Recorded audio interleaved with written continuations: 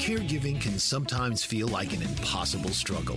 Caregivers may be torn between taking care of loved ones and trying to maintain balance in life. The good news is that it doesn't have to be that way. The Caring Generation with host Pamela D Wilson is here to focus on the conversation of caring. You're not alone. In fact, you're in exactly the right place to share stories and learn tips and resources to help you and your loved ones. So now, please welcome the host of the Caring Generation, Pamela D Wilson. This is Pamela D Wilson, caregiving expert, speaker, consultant, and guardian of the Caring Generation. The Caring Generation focuses on the conversation of caring, giving us permission to talk about aging, the challenges of caregiving, and everything in between. It's no surprise that needing care or becoming a caregiver changes everything. The Caring Generation is here to guide you along the journey, to let you know that you're not alone. You are in exactly the right place to share stories, learn about caregiving programs and resources to help you and your loved ones plan for what's ahead.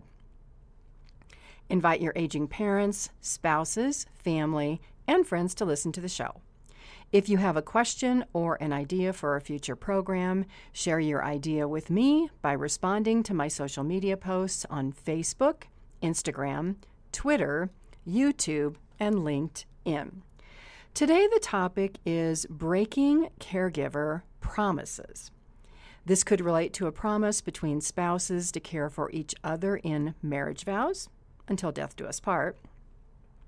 Or you might be a son or daughter promising mom, dad, grandma, or grandpa never to put them in a care community or a nursing home. You could be a friend making a promise to care for a friend. Breaking caregiver promises could also be breaking a promise you made to yourself to pursue one or more life goals. Family caregivers with good intentions make promises to care for loved ones because they have no idea what the future holds. This is the challenge of caregiving becoming a life role for which everyone is generally unprepared unless you have prior caregiving or professional health or care experience. During this show, we'll talk about the relationship between promises and feeling in control of life, knowing when promises should be broken or goals changed, and how to realign or adjust your life goals. If you have been a caregiver for some time, you may look back and realize that you had no idea what to expect. Devoting time and making long-term personal sacrifices to care for a parent or someone else was probably not at the top of your list of life goals. Caregiving experiences take life off track. I remember my dad saying, "What was I thinking?" when things he was doing didn't go as expected. Caregiving is like that. As time passes, caregiving responsibilities continue to grow instead of decreasing. Caregivers may feel overwhelmed or worried about not having the skills to care for an elderly parent whose health is continuing to worsen. As a caregiver, your physical and mental health may be suffering. As a result, you may lack the energy and motivation to manage aspects of your life and be a caregiver. You may have searched endlessly for community support options on the internet and come up with nothing that matches your situation. Struggles may exist trying to navigate the healthcare system, doctors, insurance companies, hospitals, nursing homes. Some days, it all feels like it's too much. Yet, you worry about breaking caregiver promises. Wouldn't life be much easier if, like at a job, you could write a letter of resignation and give 2 weeks' notice to move on to a situation that you believe will be better for you? I know family caregivers who dream of doing just that. But unfortunately, family caregiver relationships and marriages are a little more complicated. Most caregivers feel responsible for caring for loved ones, even when situations become more complex.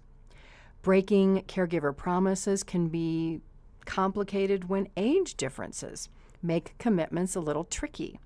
For example, lifespan differences between grandchildren caring for grandparents, adult children caring for parents, and spouses caring for spouses make this all more complicated.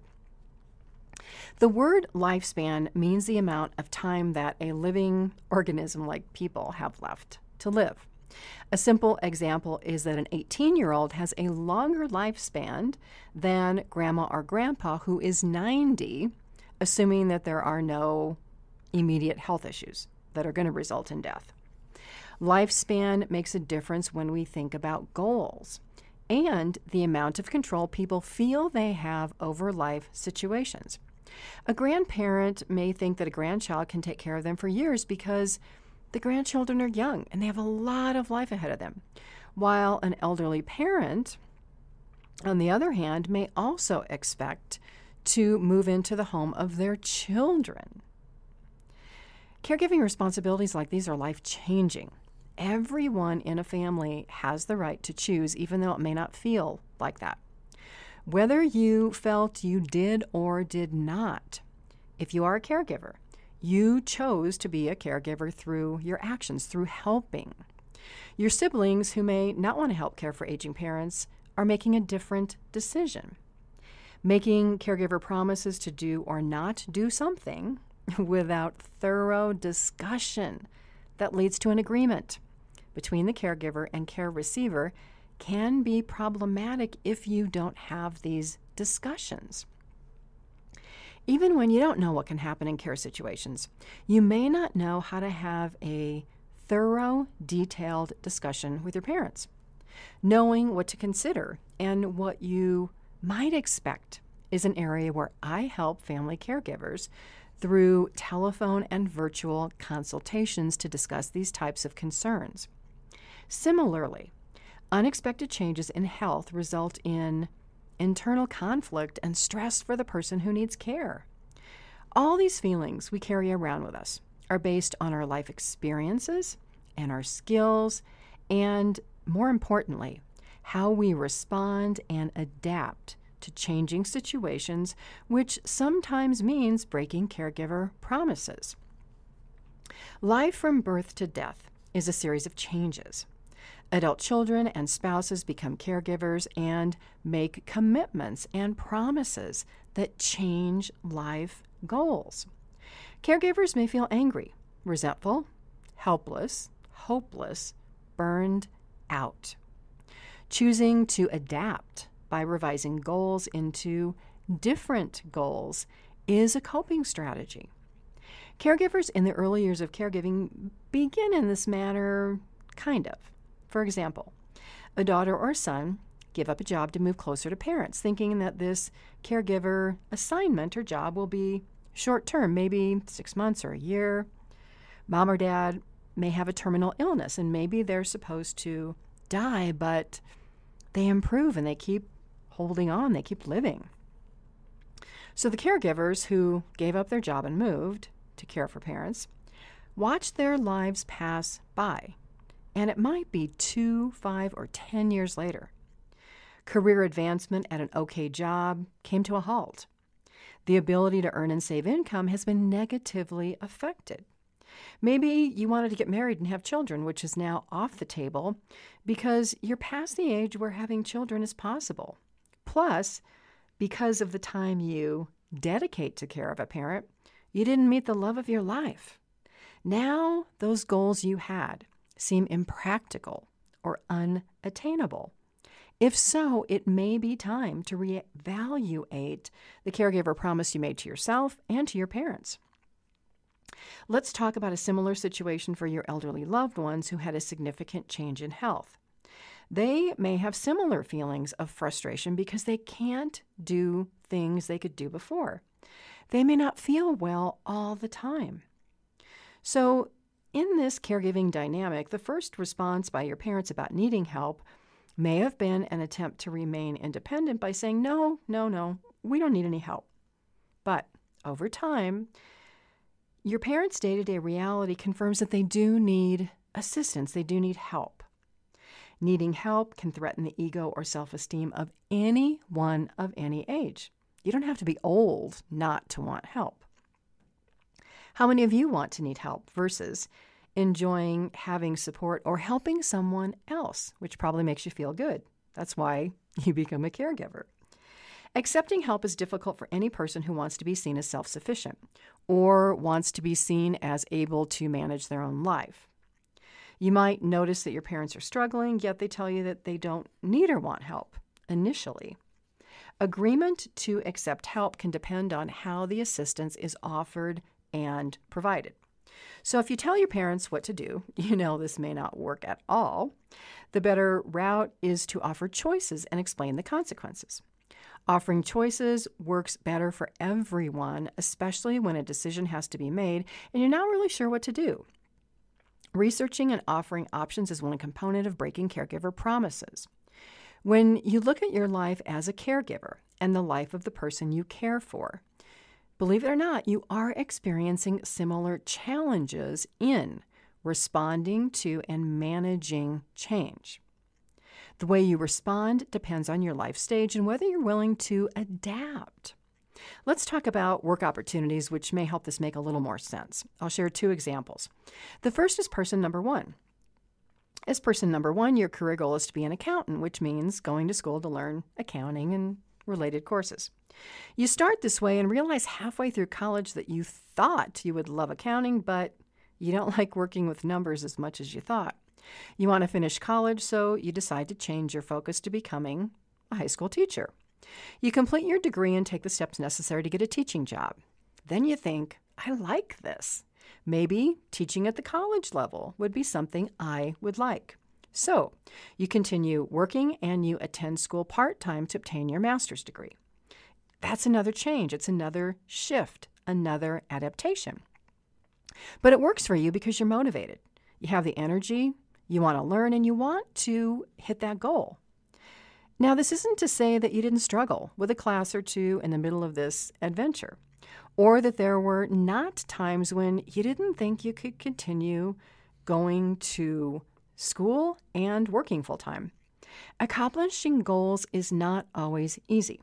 But in this situation, along the way, you learned how to deal with missed expectations, maybe a few failures. You may have had to modify how you look at situations, change your behavior, your schedules, adjust your perspective. Somewhere along the way, though, you learned how to persist, stay interested in learning, and manage through all of those emotional ups and downs. Getting that master's degree to teach at the college level, it was a long road. But you considered and committed to the long term and traded time for self-development today instead of going on vacation every year or buying a new car like some of your friends. Let's look at person number 2. You gave up pursuing a college education in favor of full-time work. Now you look back realizing that your advancement potential is limited because a college degree is required to be considered for the next position you want. But you like your job and you decide to stay there and give up that advancement potential. So what insights can be gained from these 2 examples that relate to breaking caregiver promises to yourself and maybe to a parent? The first lesson is about having a focused goal and being single-minded about pursuing the goal while dealing with ups and downs. This person may be better at navigating the continually changing caregiving landscape because of not having any hesitation to ask for help or to learn. Person number 1 may realize the benefits of delayed gratification, working hard today to accomplish something in the future by giving up a lot of things today. Person number 2, though, pursued their career dream, but then they got stalled and decided, at least for now, that staying in the current job was okay versus going to college, which at the time seemed like too much work for too little benefit. Additionally, for this person, the idea of book learning wasn't appealing. A 4-year college degree completed part-time could translate into 8 years of painful study. So instead, this person chose to spend their extra time coaching softball for their son's team at school. So even though this person chose differently, he succeeded in modifying a goal. And so relating that to caregiving, it could be saying, Gosh, I would like my parents' health to get better. I would love them to do all these things. But I realize that they think that's too much, okay? And so if that's too much, what other goals can we set that are acceptable to them and that I can help them with? So how do we describe these types of modifying behaviors?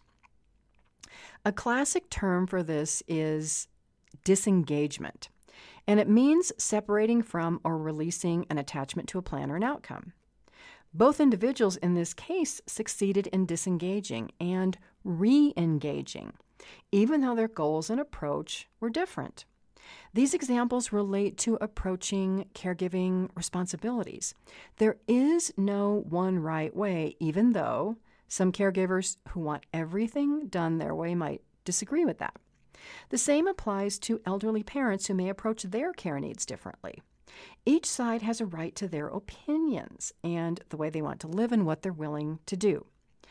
As long as coping strategies exist to respond to the changes, potential downsides, unexpected outcomes, the idea of breaking caregiver promises can be positive. Problems arise when individuals feel like they are fighting a losing battle to accomplish something, and they continue to struggle rather than revise the strategy or the goal. It's kind of like, hitting your head up against that brick wall. If you're a caregiver, simple example, you may want to go to school or move out of a parent or a grandparent's home to live on your own if you've been that live-in caregiver. Now, I'm not saying to give up on your dreams or whatever you want to do in life. I'm saying that sometimes we have to be realistic about the situation, what we want, what another person wants, our abilities, their abilities, practical about events that we control and that we don't control. For family caregivers, this can mean that a lot of your life seems uncertain because you may be delaying making decisions based on the health of elderly parents or spouse or somebody else, which you really can't predict. So you also want to look at the output of where your efforts are today. What are you getting back from your efforts? What are the results? Are the results positive? Or is there some ongoing struggle here that, if you recognized it, holds a lesson for you that would help you readjust? Let's take a break and talk about taking as much control of your life as possible by disengaging and re-engaging in specific actions to avoid breaking caregiver promises after the break. Pay it forward to help others dealing with health, aging, or caregiving issues by sharing information about this show and my website, PamelaDWilson.com. The Caring Generation is available worldwide on your favorite podcast and music apps: Apple, Google, iHeartRadio, JioSaavn, Spreaker, Amazon Music, Breaker, Deezer, Listen Notes, Pandora, Player FM, Pocket Cast, Podcast Addict, Podchaser, Stitcher, Spotify, TuneIn, and Verbal. You don't have to go it alone. Caregiving doesn't have to be a do-it-yourself job. Visit my website to schedule a one-to-one telephone or video consultation with me. Click on the How I Help tab at the top, then Family Caregivers, and then Eldercare Consultation. This is Pamela D. Wilson on the Caring Generation. Stay with me. I'll be right back.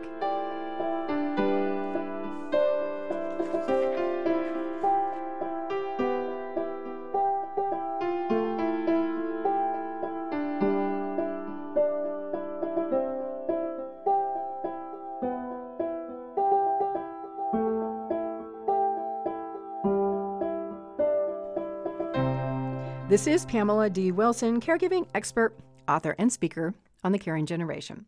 Thank you for following and communicating with me on social media, Facebook, Twitter, Instagram, LinkedIn, and my YouTube channel, where there are hundreds of videos responding to your caregiving questions. The questions you ask allow me to create these videos and these Caring Generation podcasts for you.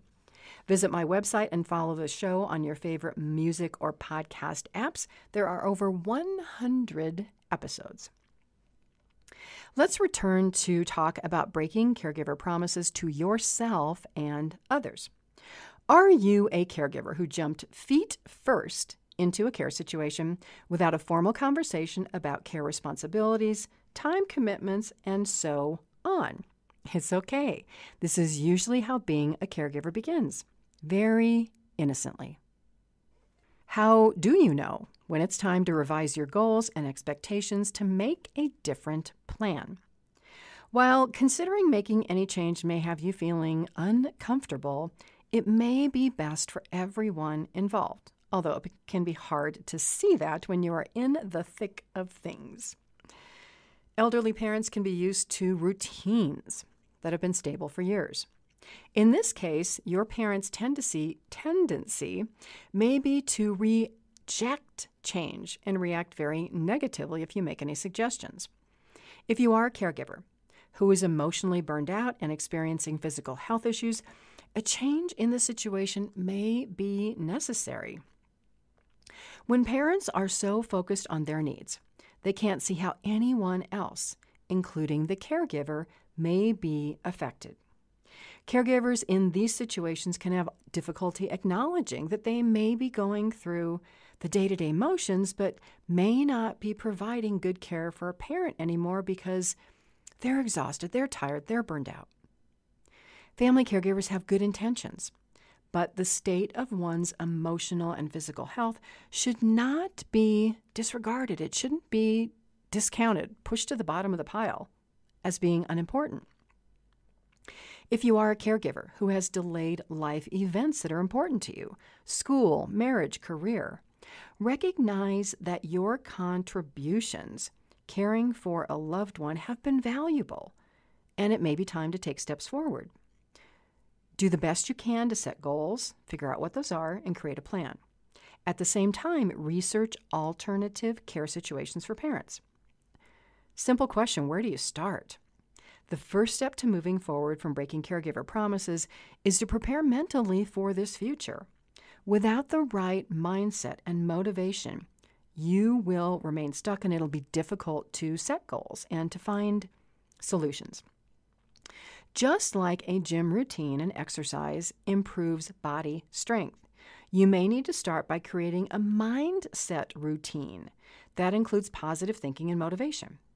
While the tendency for caregivers, and really anybody frustrated with a situation, is to dwell on that frustration, to be angry, you have to stop that.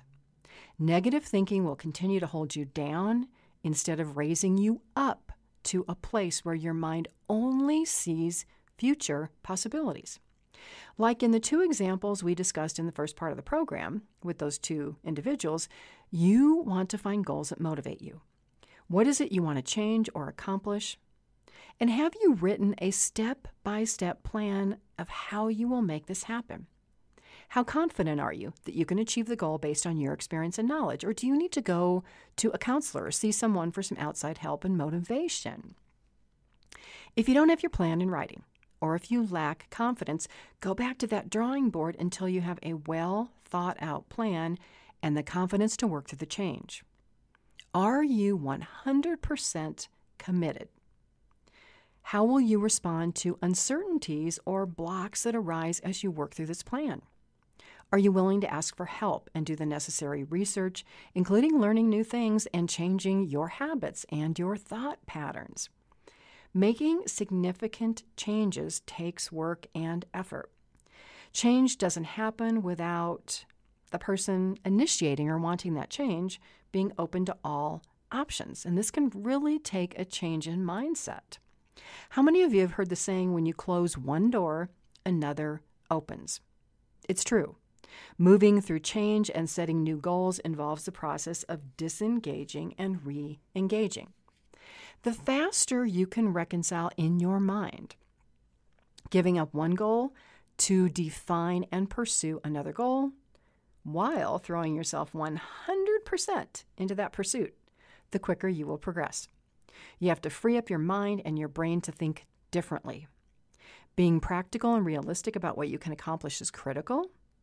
It can be challenging to accept that a current caregiving relationship or situation isn't working out as much as you would like. Change doesn't mean that you are abandoning your loved one or your goals. It means that you are changing up the way that care is provided for a loved one so that all of the work doesn't fall on you, and you're creating new goals. Now, we all know setting a goal and not getting there can result in feeling disappointed or stuck. And if you've done this in the past, you may be hesitant to set a goal because you think, I don't know if I can do this. start with the mindset. Start with thinking positively. And the best way to avoid breaking caregiver promises is to put in that step-by-step process for you and your elderly parent. So, X is what you will do for caregiving responsibilities, and Y is what you are asking your parent to do for themselves.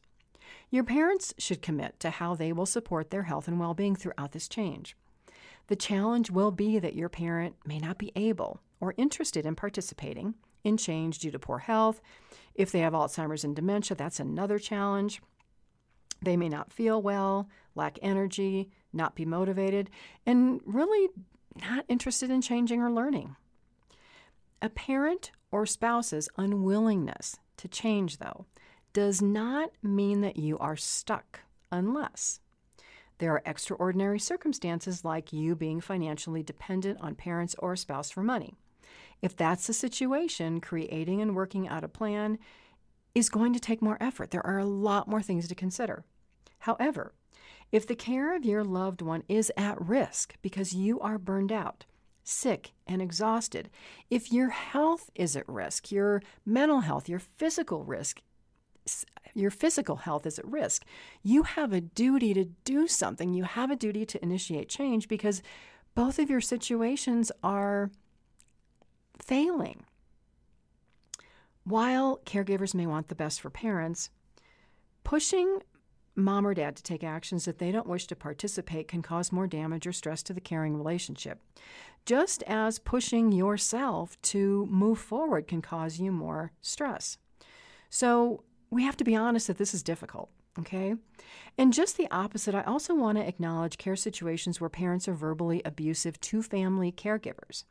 These can be impossible situations for children who try to continually do their best, but they're constantly criticized or berated for their actions.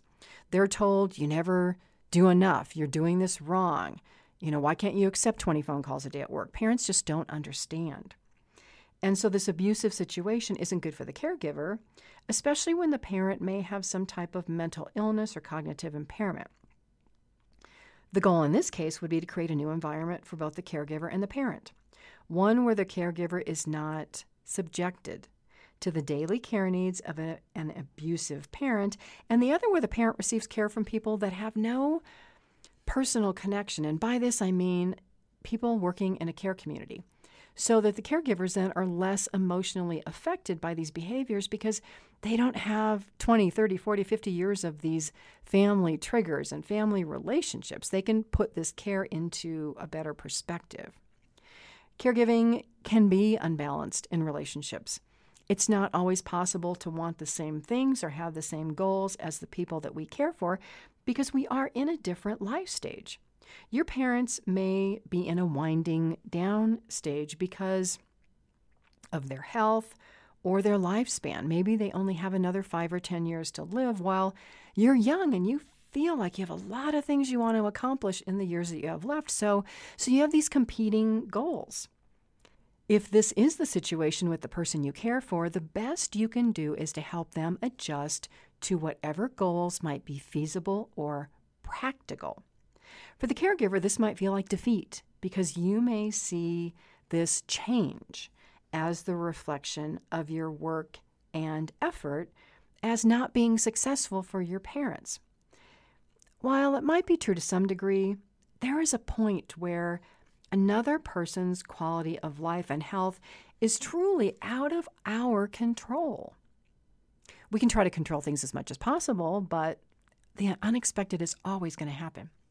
In this situation, it's important for the caregiver and the care receiver to avoid blame for these goals or the care plan not working out as hoped or expected. There are a lot of steps and a lot of considerations that go into this. Do your best to avoid disappointment and realize that it is okay to set and revise goals based on life situations at the time. There's nothing to be embarrassed about. Keep moving ahead and knowing that there are going to be setbacks in the future and potential losses in the future. But if you balance your emotions, you'll be more able to manage through those. If you want to, have a good cry and then find a way to regroup to get back on the path toward your goal. Most of all, find a way to become and stay emotionally strong.